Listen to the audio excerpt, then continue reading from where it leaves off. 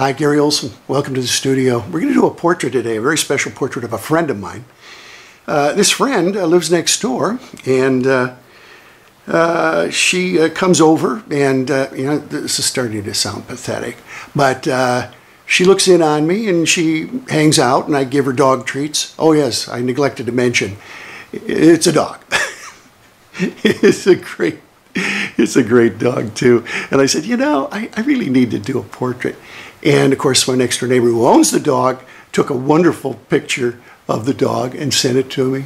And you know, it's one of those pictures that is just one in a million. Let's get started. Okay, here's my palette. And the palette has Richardson oil paint. I love Richardson. I also love Gamblin.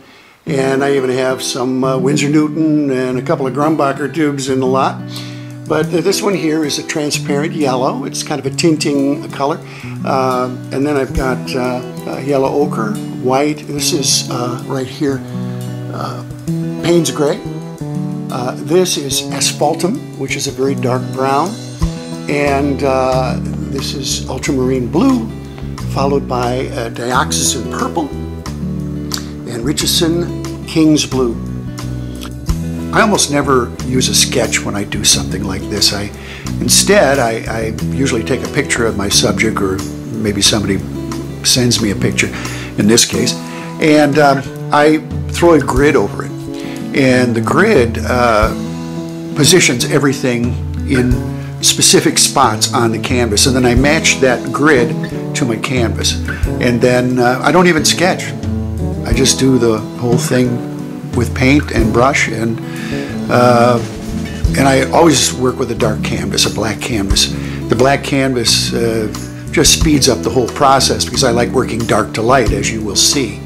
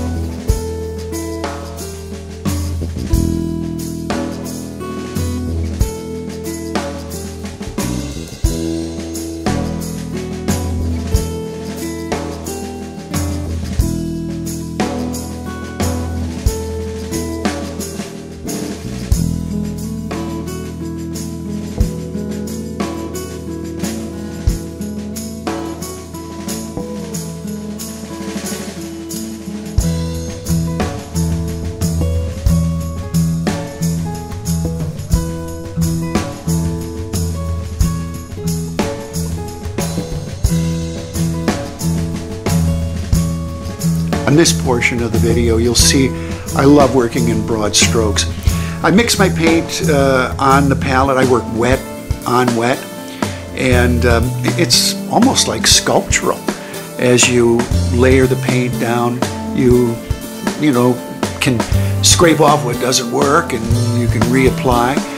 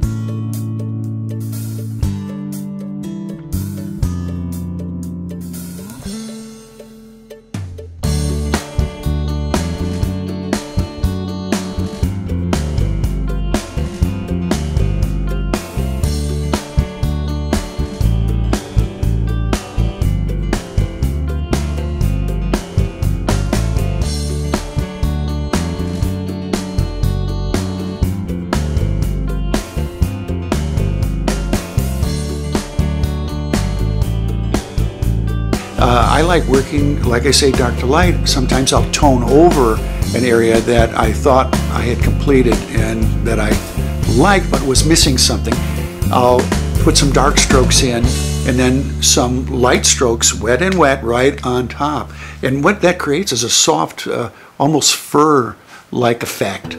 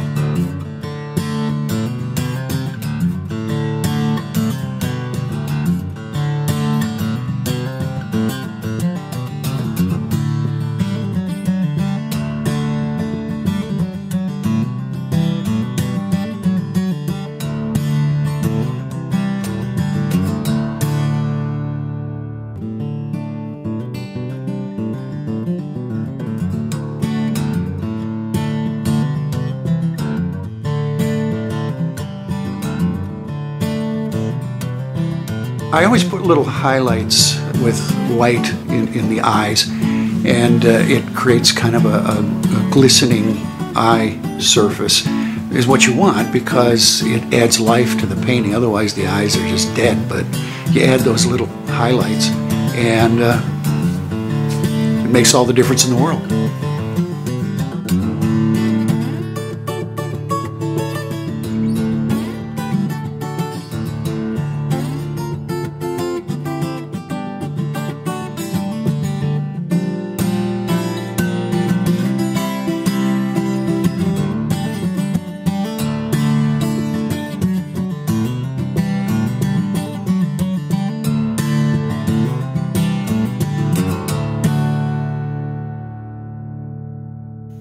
Well, there you have it. Daisy. She's going to love it. Dogs love me, you know. I give them lots of treats. I'm going to surprise the owners of this dog with this for Mother's Day. And I think they'll get a real kick out of it.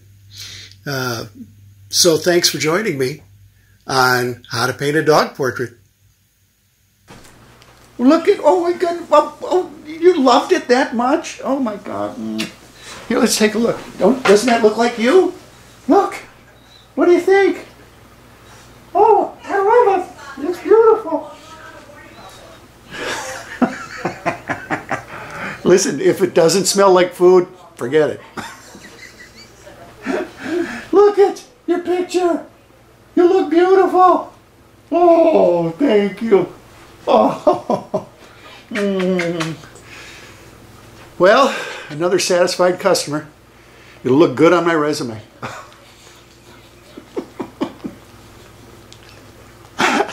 Oh, she loves me.